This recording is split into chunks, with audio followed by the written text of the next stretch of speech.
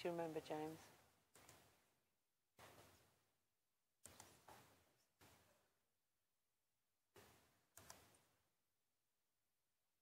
Oh. Great. Thank you. So we're off. Are we off? Yes. So thank you very much, James, for the introduction and also for inviting me to give this lecture. Is that okay? Because I've got 2 microphones on. You sure? Yep. Okay. So thank you very much for coming as well and giving up a sort of cold, sort of January Thursday evening to come to this lecture. So I hope I can make it worth it for you. So I'm an immunologist, as James said, and what I'm going to talk to you about is how the immune system is being used to as a force against cancer, as part of our defense mechanisms against cancer, and through this, new immunotherapies have been developed, which I'm sure you've heard a bit about from our newspapers, who have very much hyped up cancer immunotherapy as the sort of great cancer hope, the one-stop shop for curing cancer and so on. So what's sort of behind all of this hype? What's the science behind it? How significant is this breakthrough, and are we looking at the tip of the iceberg, or have we done all that we can do in terms of harnessing our immune systems? So the first thing I'm going to do is spend just a few slides just talking about, well, what is cancer? And what cancer is, in simple terms, it's a disease of cells. So people have around 100 million cells, and within these there are at least 200 different cell types. And when cancer develops, it's a disease that develops as a result of uncontrolled proliferation of one or more of these different cell types. So just to sort of come back a little bit, we have to understand what normal cells do. So normal cells also divide. They have to divide in order that people, animals, organisms can grow. Also, you need cells to divide for the process of development and also to repair. So this is something that happens all the time. And we know that it's very difficult actually to use the pointer here, that this happens by one cell dividing into 2, then that cell divides into 4, then into 8, and so on. So this is normal cell division. Now, in the past minute, so in the time that I've been speaking, your body has already made 144 million new red blood cells, 35 million gut cells, and 40,000, or thereabouts, skin cells. That's incredible. That's the amount of cell division that goes on in your body. One cell becoming 2, becoming 4, and so on. This is a phenomenal process that happens at quite a rate. So normal cell division is what I've just been telling you about. You have identical cells dividing 1 into 2, 2 into 4, and so on. It's not a perfect process. So every now and again, you do end up with a damaged cell. But the body also has mechanisms that it puts into place to get rid of these damaged cells. And so what normally happens is that the instructions from your DNA will put into place mechanisms that will get rid of this damaged cell. So the cell is damaged, it hasn't divided properly, and therefore the right thing to have happen is that that cell then dies and is removed. But cancer cell division is what happens if that cell that is damaged manages to put processes into place that means it can get past these normal sort of safeguarding mechanisms that should make that cell die, but which have gone wrong. And then that damaged cell gets to divide into 2, and then into 4, and so on. And that is when cancer happens. So a damaged cell manages to escape the normal mechanisms that normally would send it down a death pathway, allowing it to survive. And that's a bad situation because you've got a defective cell that has survived, and that defective cell goes on to make more and more defective cells. So the what I'm talking about here, the genetic instructions that normally tell a cell when to stop dividing, or which normally sort of tidy up a damaged cell and get rid of it, those instructions have now gone wrong. And that can happen as a normal result of an aging process. It's accelerated by carcinogens such as tobacco, which can introduce mutations into your DNA, hence bypassing those normal instructions and putting other instructions in place, such as survival signals to damage cells. UV light from exposure to too much sun also can cause mutations that can also alter your DNA in a way that these genetic instructions go awry and then your damaged cell gets to survive. Viruses can also do this. They can hijack cells in the sense that when a cell would normally die, a virus will switch on its own instructions, helping that cell then to survive. And so tumors form. They form as a result of these instructions being incorrect. So the wrong instructions are being given to the cell. The cell ought to be being told to stop dividing and to die, but it's now bypassing all of that and it's carrying on dividing. And that's when tumors form, as you can see here. So what is it then about a cancer cell that really makes it different from a healthy cell? Well, we know that they're different in 10 sort of key ways. I've already talked about the unstable and damaged DNA. This is the fundamental problem that starts the whole process off. The so-called instructions are now not being delivered properly. So they grow without being told to grow. They can multiply forever. There's no stopping these cells once their DNA are giving these wrong instructions. They can also do other things like hijack inflammation. So inflammation is very important in order to combat infections and so on. But these inflammatory mediators that are made in response to infection are actually used by cancer cells as growth factors to grow more. So inflammation is actually something that often can promote cancer growth. They don't have self-destruct signals either, like other cells might do. So other cells will have, normal cells will have instructions telling them, don't grow anymore, that's enough, stop. But those instructions have all gone wrong in cancer cells. They do not self-destruct. And then what happens is that all cells, in order to grow, need to have a source of oxygen. They need to have nutrients. And when these cancer cells grow uncontrollably, they often, not always, but they often form lumps and bumps. And they can then grow their own system of blood vessel networks that will penetrate those tumors in order to provide the oxygen and nutrients to those cells that are in the middle of those lumps and bumps. And so they have, they evolve basically the capacity to feed themselves through being able to send out signals to grow whole new blood vessel networks. They also have signals that allow them to invade other tissues. And once they get there, they then evolve. So if they manage to get to the lung, they learn to adapt to what it is you need to be able to grow well in the lung or in the prostate or in the bone. So they're very adept at altering their instructions in order to evolve, to survive in a different environment. They're very, very good at this. And of course, the other thing they can do is they can hide from the immune system, and that is something that I will talk about now in a little bit of detail. I'm also talking about, I've also mentioned here reprogramming energy use. And what that actually means is that cells, your normal cells, need a certain amount of oxygen. They need a certain amount of nutrients. But cancer cells can evolve to be able to survive even in conditions of low oxygen or nutrient deprivation.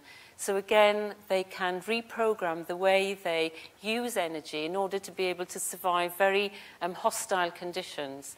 So as you can see, by putting all of these pathways into place, they are able to survive very, very efficiently in many different kinds of environments, because one of the things that has happened as a result of their altered DNA and unstable DNA is that they can adapt to those conditions. And you can see from cancer treatments where you probably have the impression that this is a game of cat and mouse. You give a treatment and you will be able to control a cancer perhaps for a certain period of time until it has adapted and evolved in order to escape whatever toxic effect that treatment was throwing at it. And it's this ability to adapt all the time that makes it such a difficult disease to actually get completely on top of and to have actual cures from treatments. So the purpose of this lecture actually is to talk very specifically about, well, what is the relationship between the immune system and cancer? And this is a very interesting question that, scientists and clinicians have pondered for at least, 150 years, probably much more. So the first thing to think about is, well, what do you know about your immune system? What do we know that it actually does for us? And the thing that immediately comes to mind is that the main role of our immune systems is to fight infection. The immune system has certainly evolved in order to do this, and you can see here some nice pictures of some rod-like bacteria there, some spiky viruses, and a rather nasty-looking worm here. But that's what your immune system does. It keeps your body safe from all manner of bugs, bacteria, viruses, parasites, fungi, and so on. And that is definitely its number one job. That's the primary job. So back to the question, can the immune system kill cancer?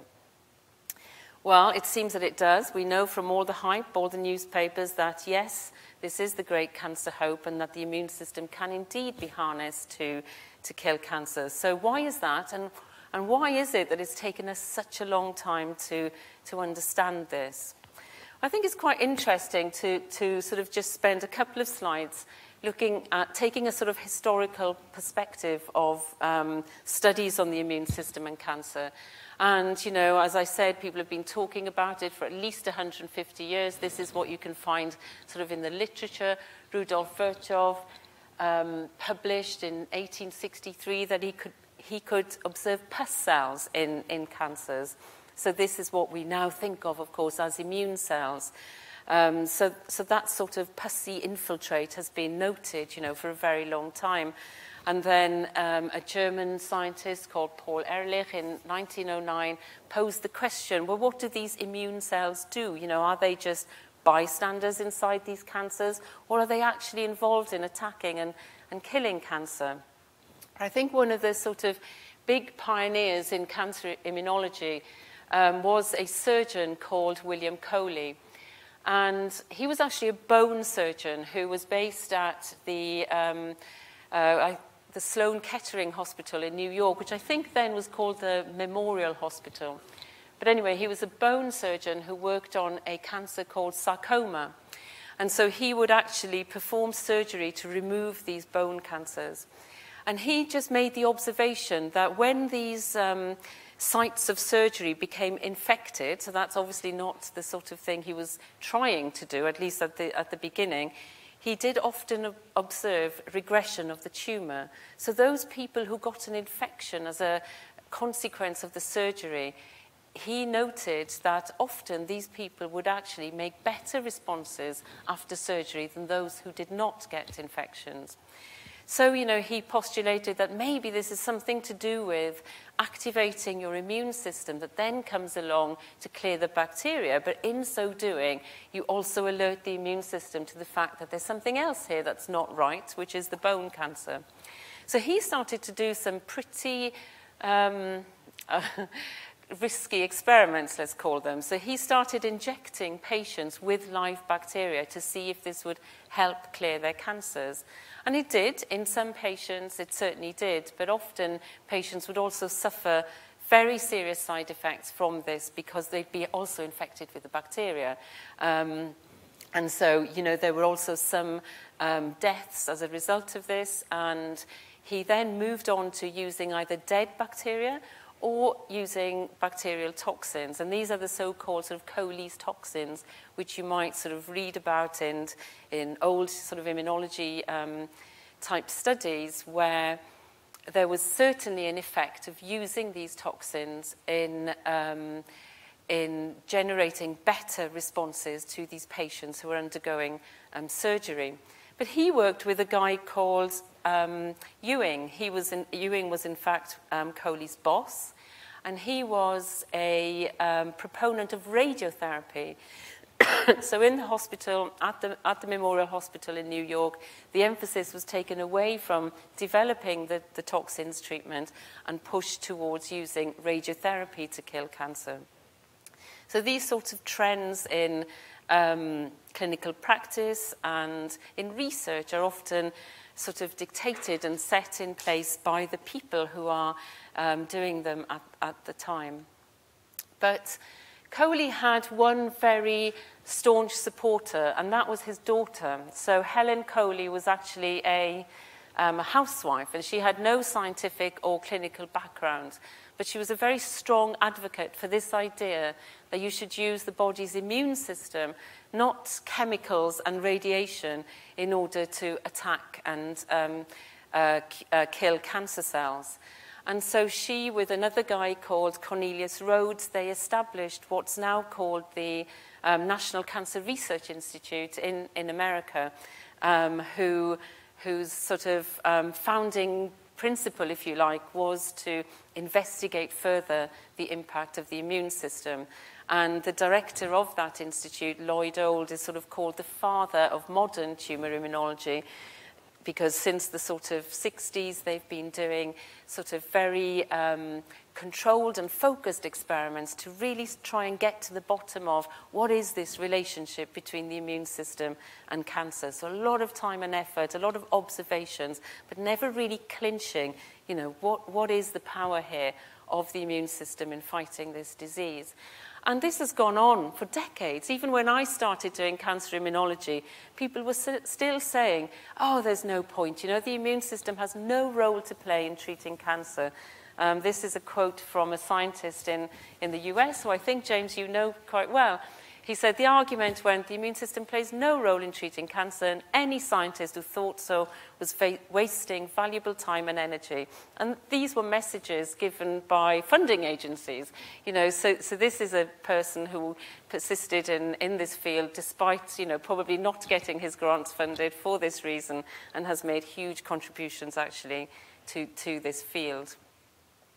So in spite of all of this, he and many others persisted in looking at different types of immune cells and what power they may or may not have in fighting cancer. And the sort of emphasis really has been placed on studying lymphocytes. So these are one of your white cell types. I won't go into all the different cell types now, but lymphocytes, or T cells, are special cells because they have the ability to be activated in response to a stimulus. Let's say it's influenza virus, because we know that T cells respond to influenza virus. They'll become very, very activated. They'll kill the influenza virus and cells that are infected with the influenza virus. But what they then do is something extremely useful. They form a memory pool. So they remember that they saw the flu before. And this, of course, is the basis of vaccination, so that you induce your T-cell response. The T-cell response does its thing, but then it maintains immunological memory, so that next time that bug comes along, it will remember it was there, and it'll go back and kill it more efficiently than the first time. Hence why vaccines, the basis of how vaccines work. So the focus of this now is going to be on these T cells or lymphocytes, and I'll probably call them T cells and lymphocytes. It's the same. I'm referring to the same cell. So what do we know about our lymphocytes? We know that they need to be part of a balanced immune system. And what we want out of a balanced immune system is we want it to fight infection. And in order to do this, as we've already said, it has to protect against bacteria, fungi, all the rest of it. But it has to leave uninfected tissue alone. This is very, very important, because you all know about autoimmune diseases, inflammatory diseases, and these are also very problematic diseases that can cause a lot of damage to the host. So your immune system is an incredibly powerful system, but it's absolutely essential that you keep it in check. So it's got to have a way.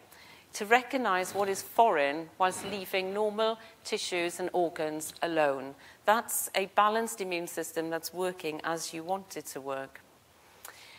Now, we understand by today the molecular mechanisms that allow this distinction to be made.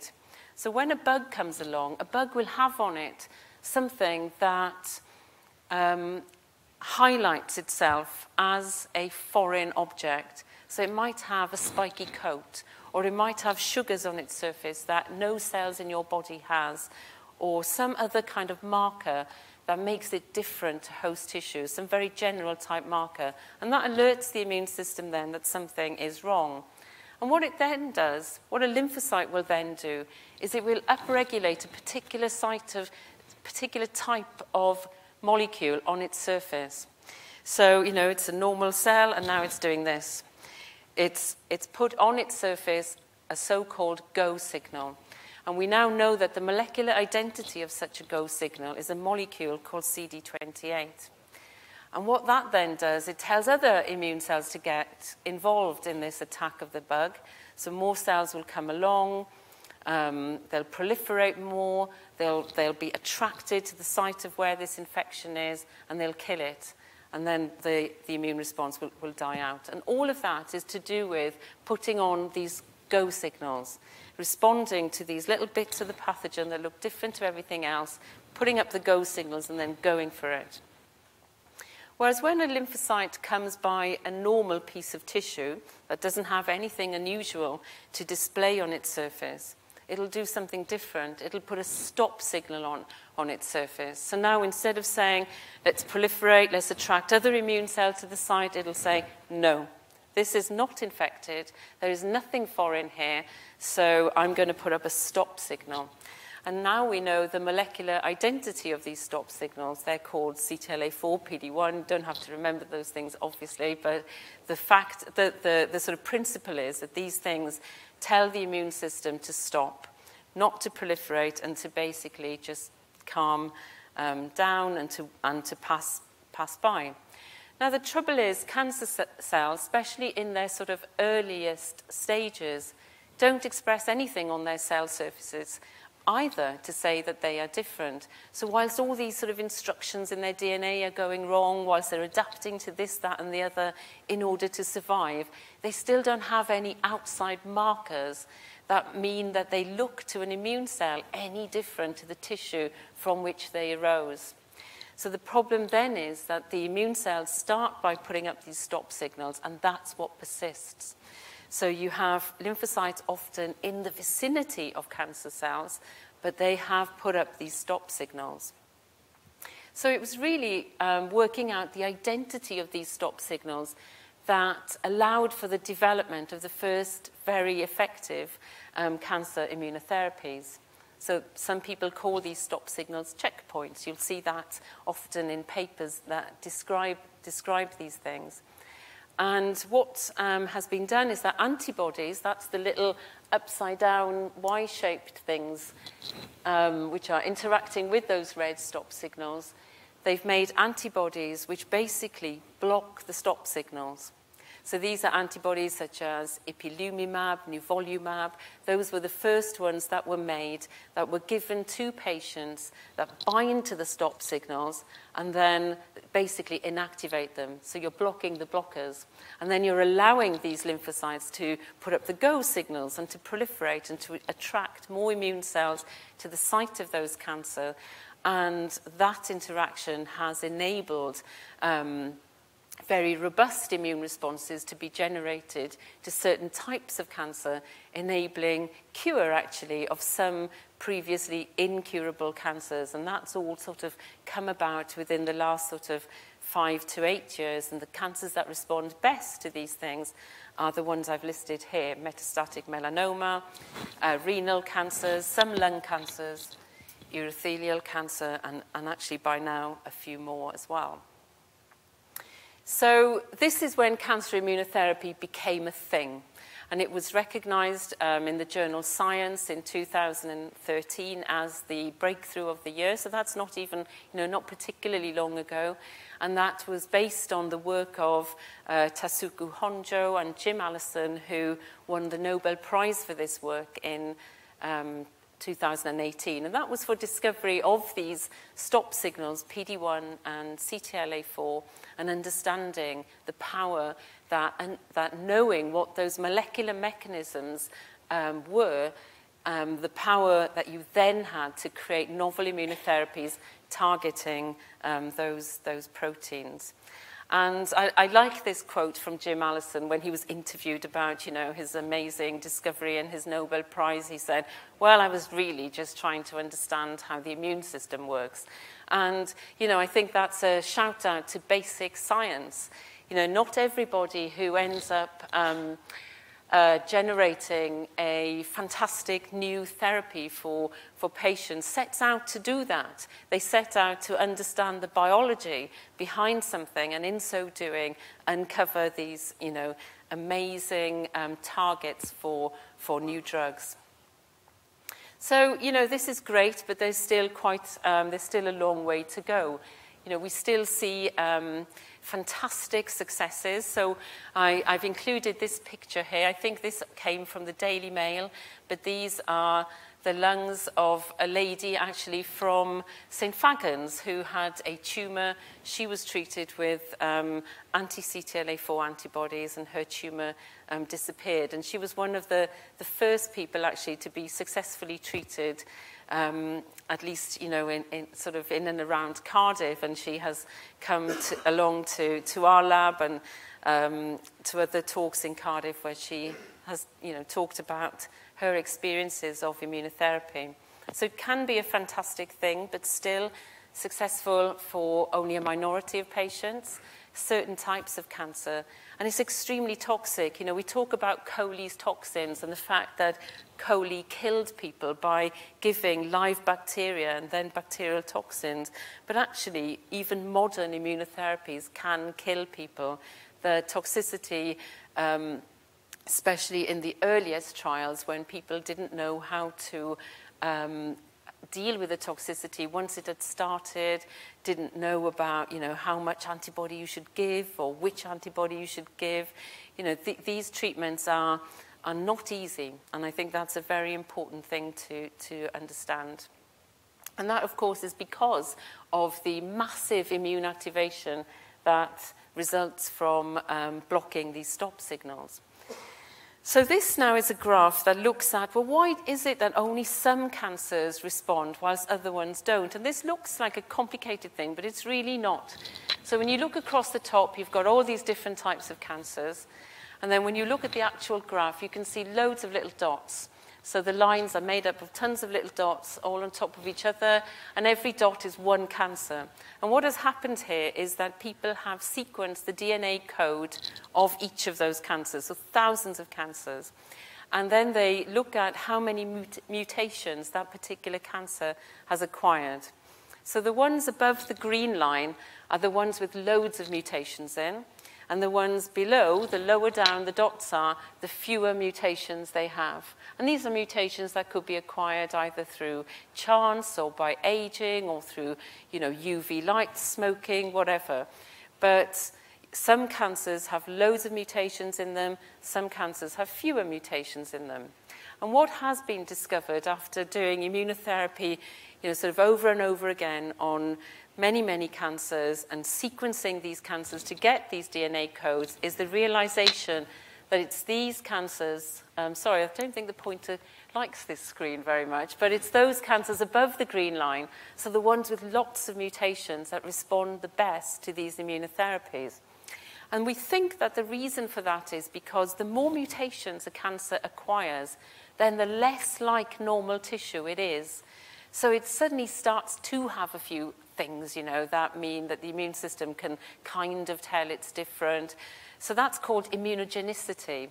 That's the inherent immunogenicity of the cancer, which needs to be combined with blocking the stop signals in order for the whole thing to take off. So, the cancers like melanoma, they respond very well to immunotherapy because they're cancers that are caused by exposure to UV light, which is very mutagenic.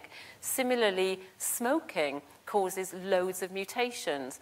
And then those cancers actually respond better to immunotherapy than lung cancers from non-smokers because the degree of difference between those cancers and other ones is greater.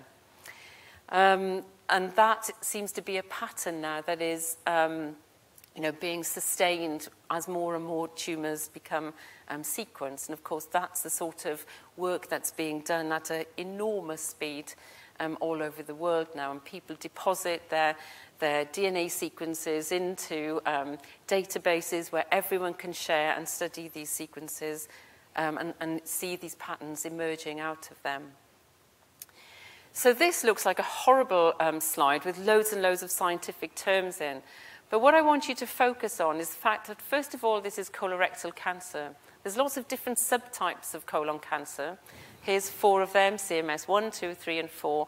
But what I want you to focus on is number 1, because number 1 has this word there which is called hypermutation.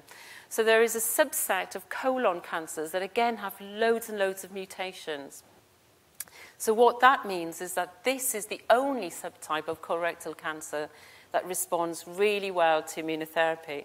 The next slide is not for squeamish people, but I am going to put it up because it is so remarkable in what you see in it. So this is a hypermutated colorectal cancer. So when you look at baseline, that is what one of these tumors actually looks like. So this is pretty advanced disease. So these people, and you can see this is a very recent study, are given immunotherapy, and then 3 months later you can't see the tumor anymore, and neither you can at 6 months. So this is a complete response to immunotherapy. And when you look down the bottom here, you're actually looking here at frozen sections through these tumors that have then been stained in the laboratory for immune markers. So the first one is before treatment, and there it's all very disorganized, very tumor-looking, not a lot of immune cells, which are white and red. And then when you start the treatment after 6 weeks, and particularly at 3 months, the yellow, the red, the white, this is all immune cells now coming into the tumor and destroying it because it's gone. You look at the top, those are photographs of the same colon. The tumor has been heavily immune infiltrated and completely destroyed. These are remarkable results which came about from a clinical study that was only carried out in the last sort of 24 months, probably mostly last year. And the idea was in this clinical study that after the first dose of immunotherapy, the patients would then go on to receive chemoradiotherapy, but not a single patient from here has progressed or recurred, so they've all just had their immunotherapy, and to date, and the range, is 6 to 25 months later, they are all effectively cancer-free. So hopefully this will remain like this, and it's a huge success, I think, for this type of treatment. So I think, there is still potential for more success.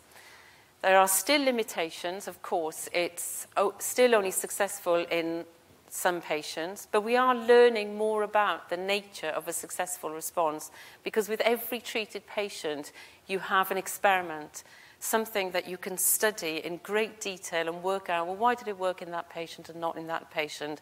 And the more you learn about the property of the cancer or the property of that person's immune system, the more you can build into the next clinical study in order to improve it and to make it more focused. And we can talk a little bit about that in a minute. Successful only in certain cancers, well, we're learning more about those. And then the toxicity. This is a big problem. As I mentioned right at the start, these are not treatments for faint-hearted. These are treatments that do cause autoimmunity, they do cause inflammation, but nurses, doctors are learning about how to mitigate and treat these side effects. So this is also becoming much less of a problem.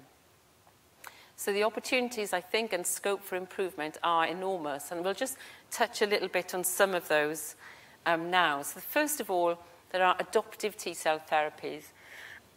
So far, I've only talked about the antibodies, but there are other things that you can do.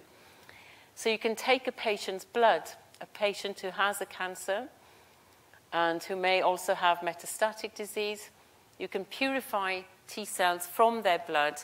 Then you can activate them in vitro in a laboratory setting. You can activate them to put on the go signals. You can activate them to make them grow more. You can also genetically engineer them to make them better killers or better at seeking out and finding the cancer that they need to kill. So this is what I mean about understanding the properties of a successful T cell, because once you know what they are, you can actually confer them onto the T cell before you then infuse them back into a patient. And these sorts of studies are going on all the time with individual patients receiving this type of experimental treatment with some real successes. And, you know, a lot of this work is actually going on here in Cardiff.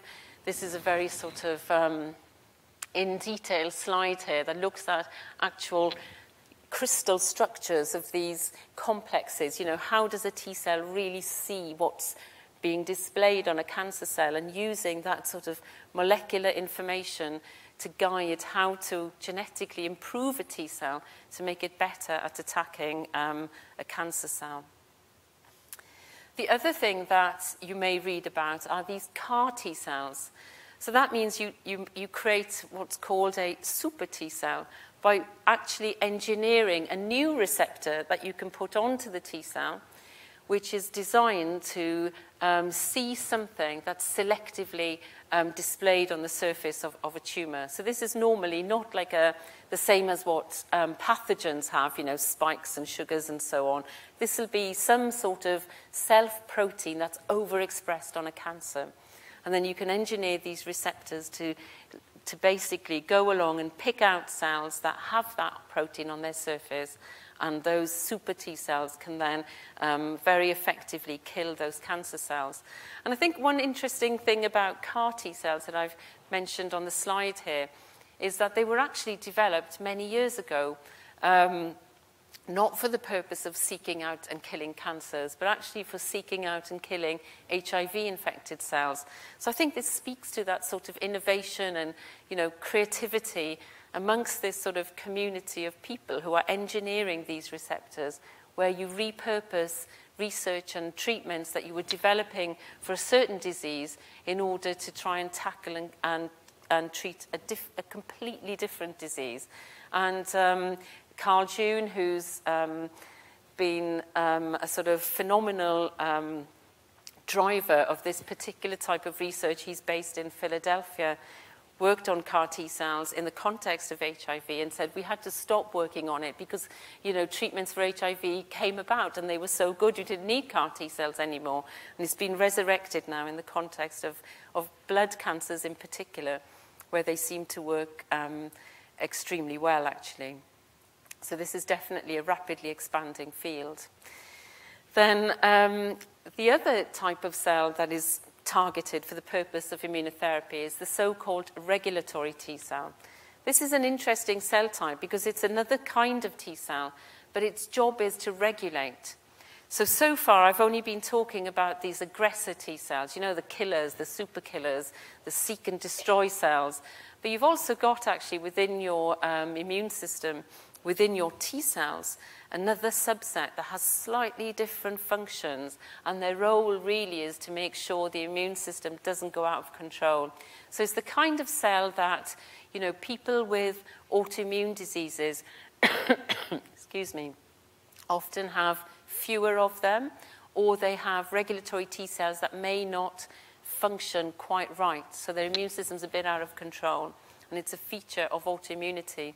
But in the case of cancer, a regulatory T cell can be a problem because it's dampening down anti-cancer T cell responses because it perceives them to be immune responses that you don't want because they're killing cells that look like normal tissue. So another way of boosting your anti-cancer immune responses could be to target these regulatory T cells. And we have done some work in Cardiff to look at this by repurposing a chemotherapy drug. So this is a drug called cyclophosphamide, which is often used in very high doses excuse me, to directly kill cancer cells. But if you use it at low doses, what we've discovered is that it will selectively target regulatory T cells. The reasons for that are pretty complicated, and I won't go into it now, but this is a thing that happens. And in this particular trial here that was carried out in Cardiff, people with metastatic colorectal cancer were given low-dose cyclophosphamide just to see if it did, in fact, target regulatory T cells in the way that we had hypothesized. And we found that, yes, indeed, it did, and that patients who responded well to the low-dose cyclophosphamide had a longer progression-free survival than those that didn't. Of course, this is treating patients with inoperable disease, so you are not expecting to see huge successes in terms of anti-cancer responses here. But moving on from that, the next clinical study will also focus on colorectal cancer, but this time will focus on earlier stage disease. So in the case of colorectal cancer, what happens is that if you have an early stage disease, then that cancer is confined to the bowel wall. And normally surgery will completely take care of this. Similarly for stage 2 cancer, often this has gone through the bowel wall, but it's still something that's very curable by surgery. Stage 3 cancer is a little bit more dicey because now you've got involvement of lymph nodes, so your sort of lymph glands also have some cancer cells in them. And it's often difficult to be sure, you know, when you've surgically removed your cancer, that you've removed everything. So there is a sort of 40%, 35 to 40% chance that your cancer will recur. Stage 4 cancer is very, very difficult to treat, impossible almost, because this has now metastasized to other organs. So moving on to the next clinical study that will start this year, the idea is that you take patients, you recruit patients into the study who have had their stage 3 and some stage 2 tumors removed. And the idea is to give them low-dose cyclophosphamide after resection to see whether or not reducing your Tregs, regulatory T cells, boosts your immune response enough to prevent cancer recurrence. So that is a study that will open very soon, actually, in Cardiff. As well as regulatory T cells, you know, PD-1 and CTLA-4 are not the only stop signals. There are other stop signals. LAG-3 is a newly, is one that's come to the fore quite recently as another potential target. So you can make antibodies to block LAG-3, and these are being tested in clinical studies all over the world, actually, right now. I'm aware of time, so a few more slides, okay, yeah? So this is an example of some work also being carried out in our lab to look at triple-negative breast cancer. So this represents 10 to 20% of breast cancers, and it doesn't respond very well to the sort of current treatment, you know, hormone treatments, and so on. It's quite an aggressive cancer that's difficult to treat. But again, it's one of these, in terms of breast cancers, with the highest mutational loads. So you'd think, well, maybe this one will be more amenable to immunotherapy. And that's what we're trying to understand now. So we have evidence in model systems that if you do nothing, every cancer will grow. If you use a certain type of inhibitor that targets regulators, don't worry about the nature of the inhibitor, that doesn't matter. It's something that targets regulatory T cells. Then you start to see some responses. So let's say out of 10 growing tumors there, 5 of them have been controlled. So you're getting somewhere, but not getting everywhere yet. If we use an antibody that targets this other stop signal called LAG-3, nothing happens. They're all growing. So anti-LAG-3, LAG-3 blockade doesn't work in this particular, for this particular breast cancer. However, what we did notice is that those tumors that did grow, despite being treated with the anti-regulatory T cell therapy, all now put the LAG-3 stop signal up on their surfaces. So if you now come in and target both the regulators and then LAG-3, you then manage to control every single cancer. So the point here really is to demonstrate how this evolution happens. You know, so you come in with one drug and it will do something, but then some of the cancer cells will respond to that by putting up another way of avoiding the immune system. You've got to learn what that is so you can come back with treatment number 2, which wouldn't have had any effect in the first place because it hadn't responded in that way in the first instance, but it evolved in order to do so. So you've got to catch up with it and come in with treatment number 2. And understanding this and knowing, you know, what does what and when is a huge challenge at this time for people working on cancer immunotherapies, because you've always got to try and second guess what the cancer is going to do. And of course, they do different things in different people. So trying to get on top of that is a major challenge, but, you know, obviously holds enormous potential for personalized treatments, I suppose, going forward. The other thing that's, I think, going through a bit of a resurrection in interest and enthusiasm is development of cancer vaccines. And here, you know, I'd like to mention Professor Sir Leslie Borisovich, who actually was the Professor of Medicine in Cardiff, and he, in fact, performed Europe's first trial of a vaccine for HPV, that's human papillomavirus, to treat cervical cancer in Europe. And Professor Borisovich is, you know, still, his papers are still cited for this work that was published in the Lancet in 1996. And at the time, it was a phenomenal and very exciting piece of work where, you know, he used a vaccine to induce immune responses in women with some effect on cervical cancer. And that, you know, certainly predated this massive excitement in immunotherapy.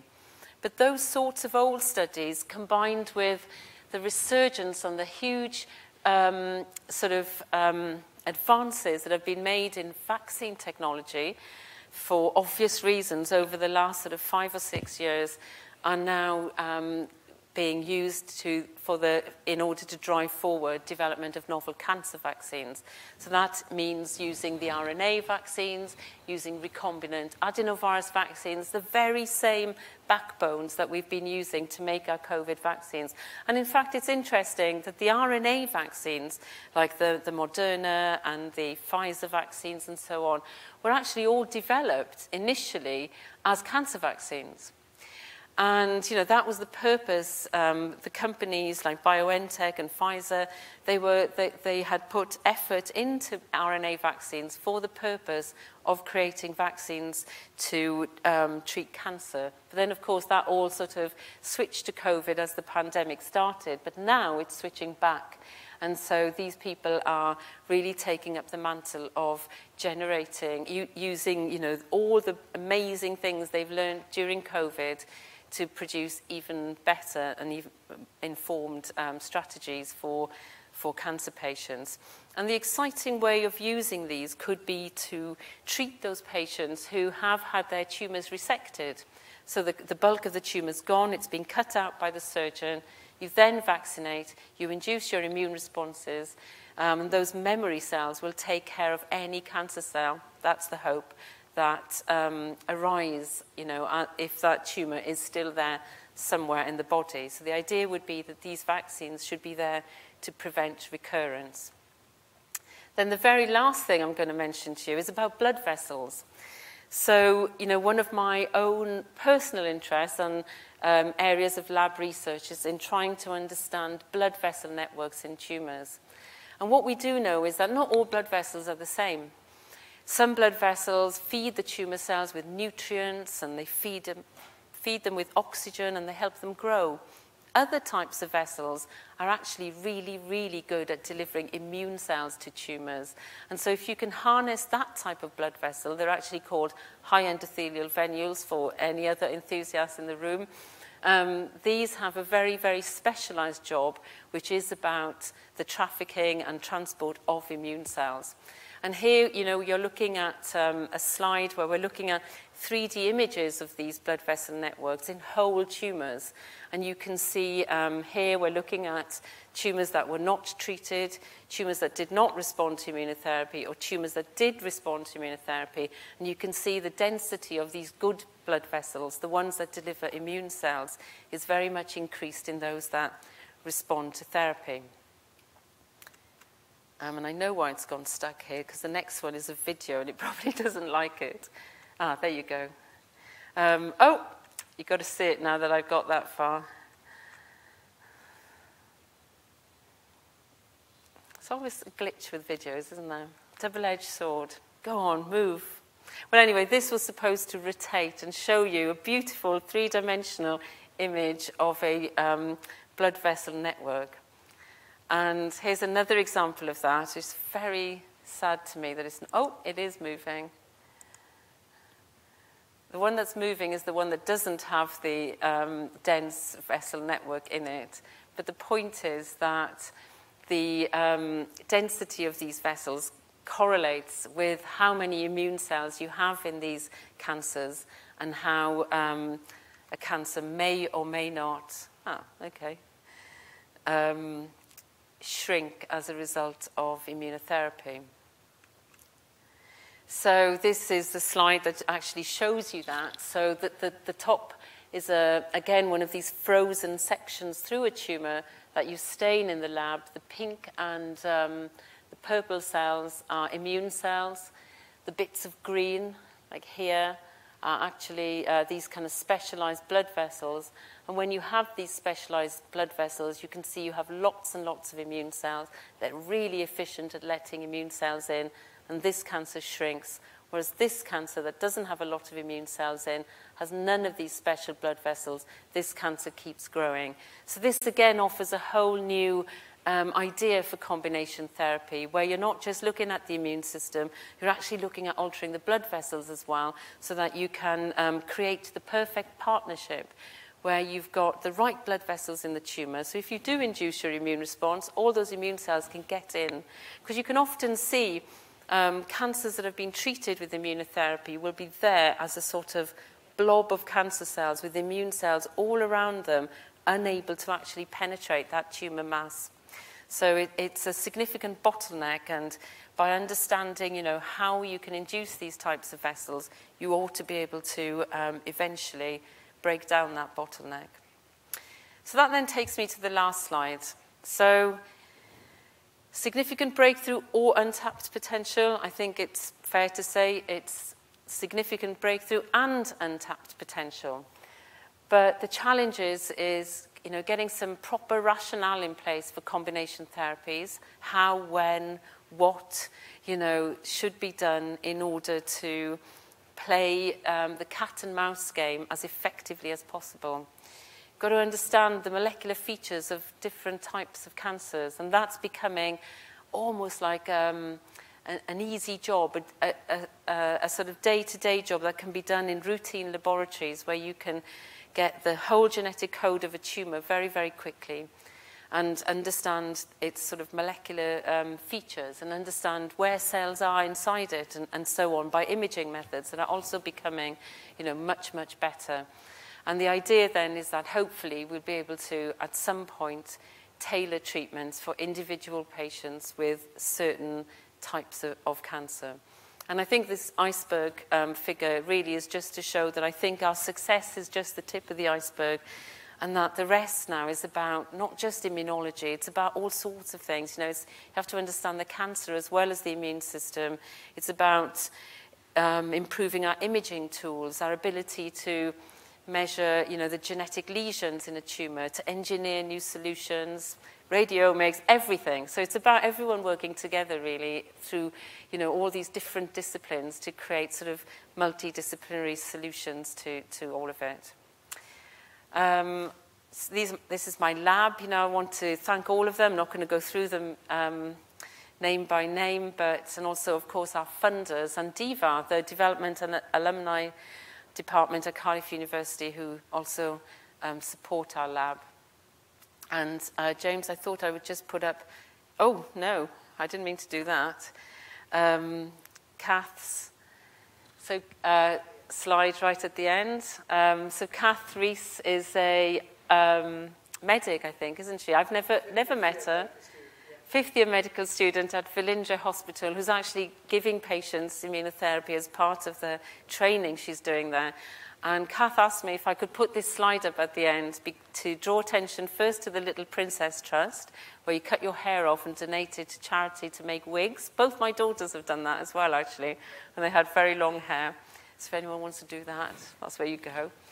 And she's also doing a fundraising event at Velindre that she wanted me to mention to you guys here, which is specifically for supporting the immunotherapy stuff that they're doing there. Thank you.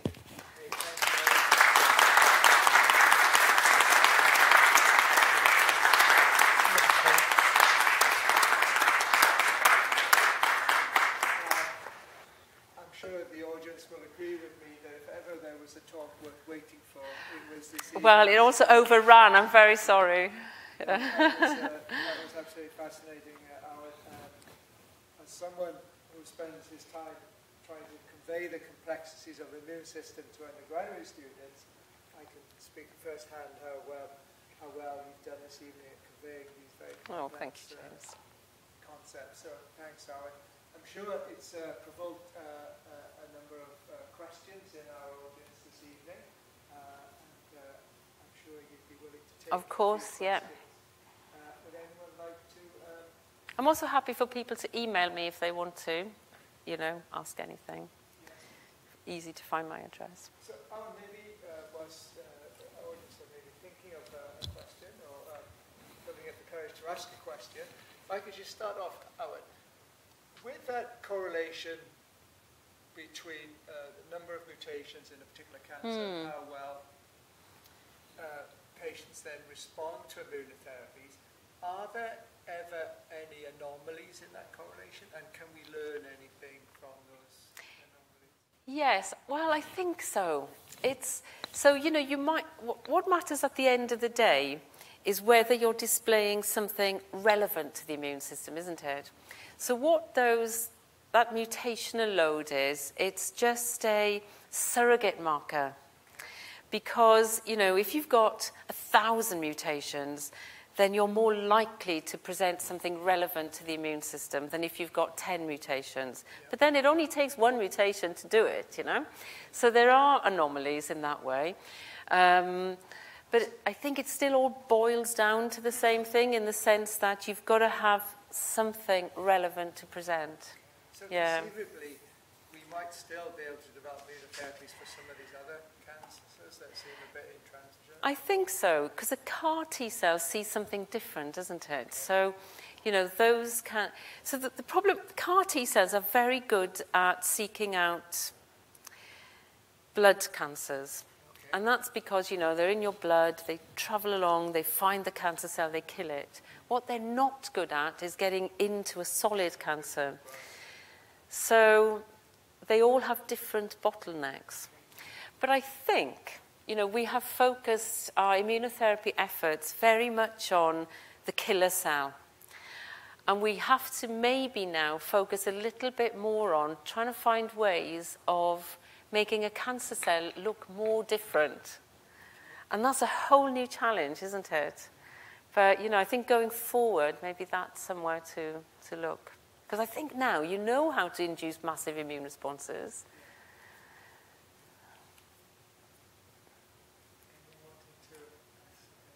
Yeah, I see someone. Yeah, go for it. Well, some of them have hardly any, actually. So it's not always the case. You have to have had some mutation or, to have become a cancer cell. So you may... but I'm just wondering if that's strictly true.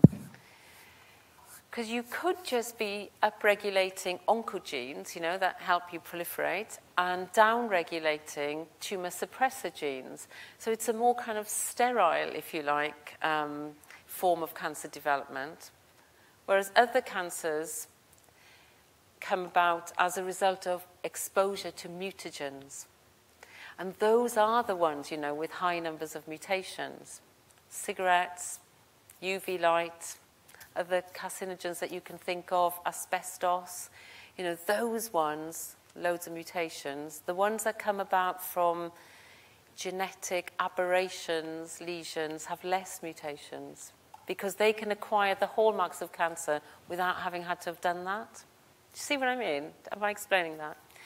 So that's the reason why you've got this huge spectrum. And those with very few mutations are the hardest to treat with these conventional T-cell therapies.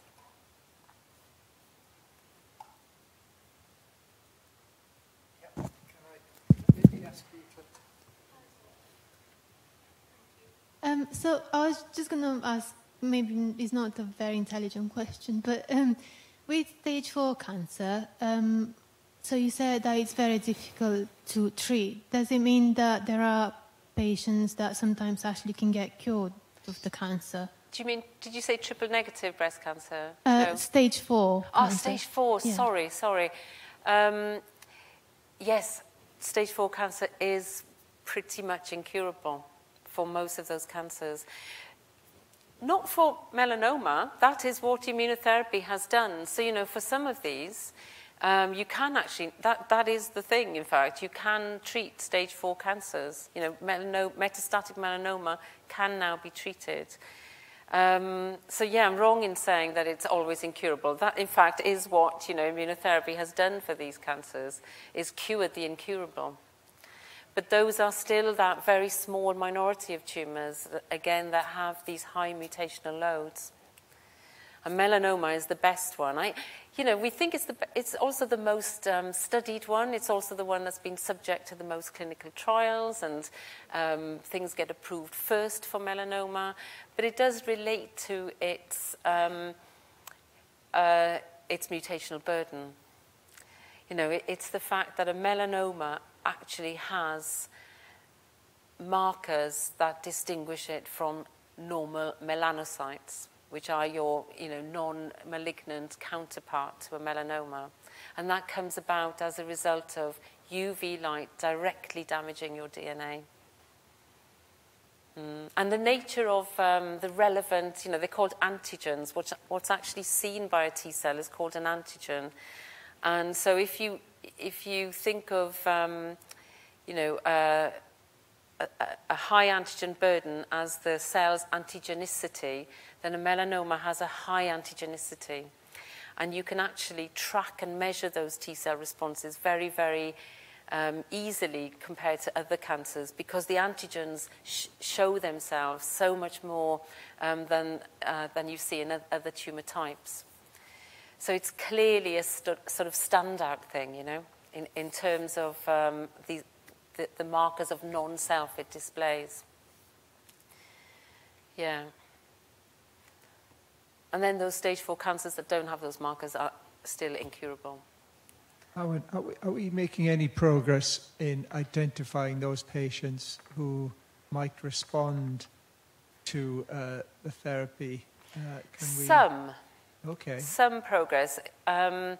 Because sequencing, you know, the DNA is becoming so much easier. Of course, it's not a commonplace thing to do, but you can do it, and it is done sometimes. So you could say a high mutational burden where you see these stop signals being expressed, so you can use antibodies to see, does the tumor express PD-1? And if it does, it's more likely to respond to anti-PD-1. They're not cut and dry, though, James. So even then, you know, there are still some mysteries there that make it a bit difficult to predict. Yes. Yeah, and there's you know, that's a massive thing, because as I said, you know, these immunotherapies are pretty aggressive treatments. So you don't want to be just giving them to people who are not going to respond, for sure. Colorectal cancer, the CMS1 ones, you know, that's a definite marker now, and that's a routine thing that you would do. Look to see if they belong in that classification, and then you could give them, anti-PD-1. But that, again, is, I would say, an exception in its, you know, in the way that it segregates so well. Gentleman at the back, if I could just...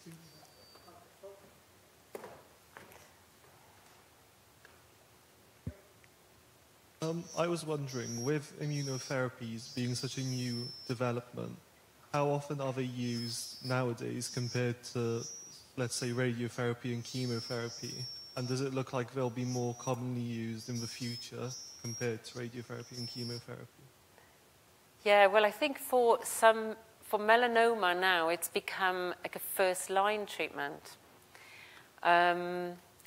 I don't know about any other tumours that it's first line yet. I don't know if there's a clinician in the room. Yeah. No, I think you'd still try other things first for everything else, but for melanoma, it's now FDA approved as the first line treatment. And I suspect, that will be a trend that continues, that for other cancers it might fall in. It's really difficult, as I understand it, from the point of view of an oncologist to change a treatment. So this whole thing takes years to sort of go from one clinical practice to another. But obviously it does happen, and I think the trend here is definitely going to be for more immunotherapy. Just because, I don't remember what the last number was, but there are thousands of immunotherapy trials going on around the world every day now, trying different combinations, targeting different cancers, different stages, and out of that will sometimes drop out something that's quite clear-cut, like that colorectal study, which is amazing. That will change something, I'm sure. But that's only just been published. So, yeah. Okay. So is that a hand going up? Or? Go on, yeah, please.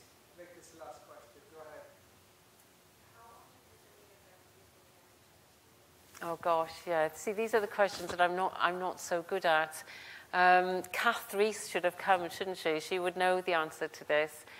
Again, I think the answer's a bit the same. So it's given for melanoma, I think for non-small cell lung cancer and bladder cancer, but still there'll be indications around that, whether it won't be first line, it'll be after you've tried this and that. But it will be, and renal cell cancer, actually that's another one where it is, different types of immunotherapies, like with melanoma, have been tried actually over many years. Things like interleukin-2 and other sort of immune-related things. So I think it's becoming more commonplace.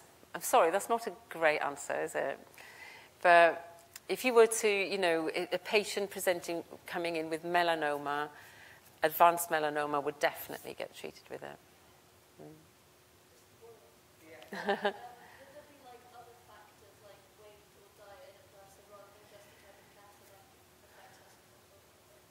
Well, I don't think we know the answer to that question, or if we do, I don't think it's been reported.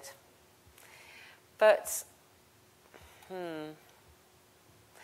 I do think that there will be parameters that the clinician will look at to decide whether or not you could be, you're fit enough to receive immunotherapy. But that may not, those two things that you mentioned may not be a factor.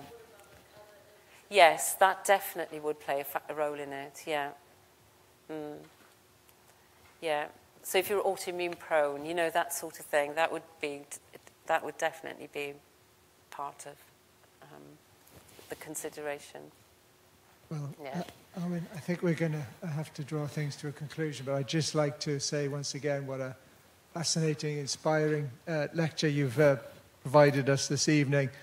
And I'd like the youngsters in the audience to maybe go away with that lesson you mentioned about how when one sets out in a research career, you never know from researching the basics how that can potentially eventually lead to clinical therapy. So a great message to go away with this evening. So, diolch yn fawr iawn. Thanks very much indeed.